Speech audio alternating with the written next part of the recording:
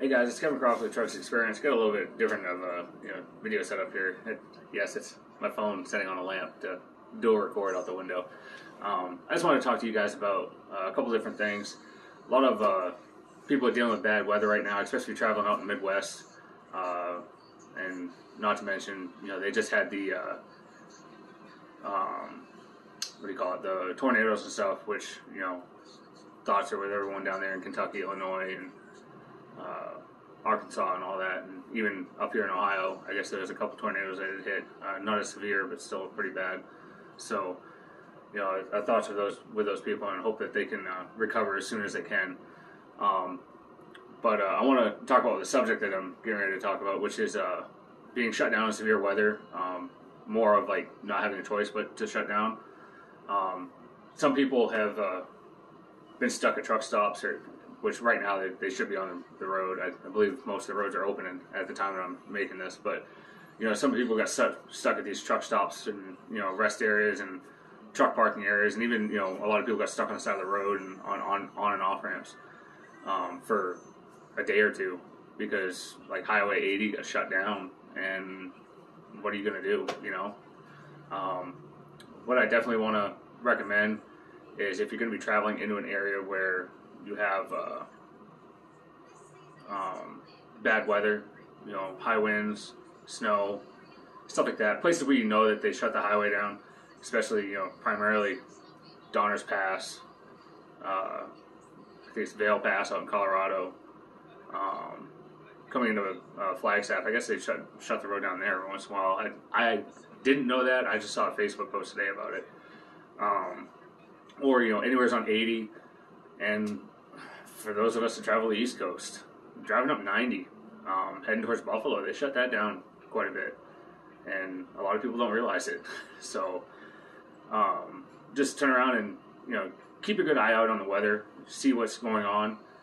If you are in an area like Donner's Pass or one of them where you have the ability to chain up and run, and you want to, and you feel safe doing it, feel free. Take the chance to turn around, strap iron. A lot of people don't do it anymore. I think it's a dying breed that's doing it. Strap iron, as long as you drive safe, as long as you drive within the abilities of the chains that you're running, and you drive within the abilities of yourself and what's on the road, then I don't see a problem with it. Take that composite risk assessment. Make sure that you know what you're risking, what you're going to turn around and mitigate, whether it's changing your speed, properly maintaining your equipment, and choosing the proper routes to make any issue as small as possible, so it pretty much essentially won't show up, especially when it does come to that speed issue and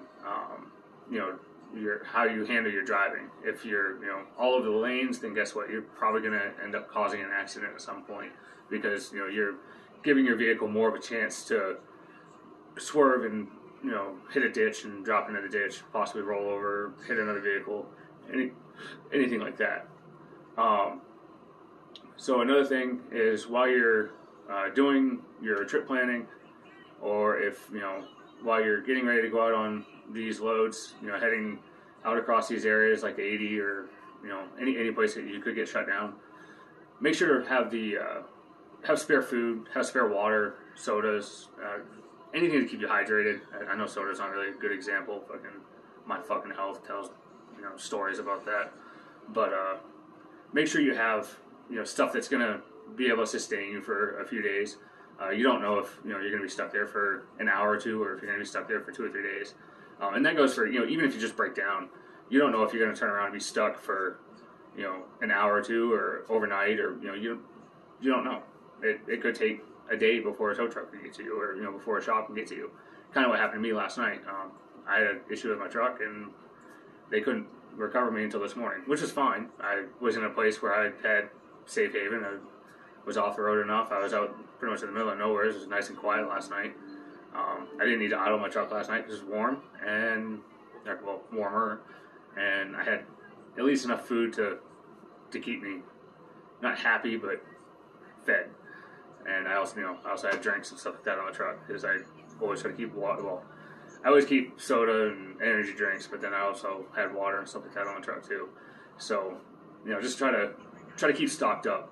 The other thing is, if you're going into cold weather, make sure you have plenty of warm weather gear.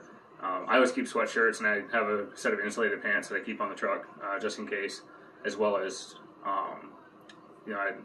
I've kind of learned how to dress in layers and stuff like that to keep myself warm. And then at night, when you get all snuggled up in your comforters, it just helps out. And if you do have enough fuel to idle, all night, or if you're with a company that allows you to idle, out of your truck, bump feet up, stay warm. If you're not in a company that lets you do that, I'm sorry, really am. But just try to find ways to keep yourself warm. Whether it be if you have the opt idle where the truck will turn on and off, sometimes that'll keep the truck warm enough to sustain you for the night. The other thing would be to turn around and buy one of those little portable heaters that they run off the cigarette lighter.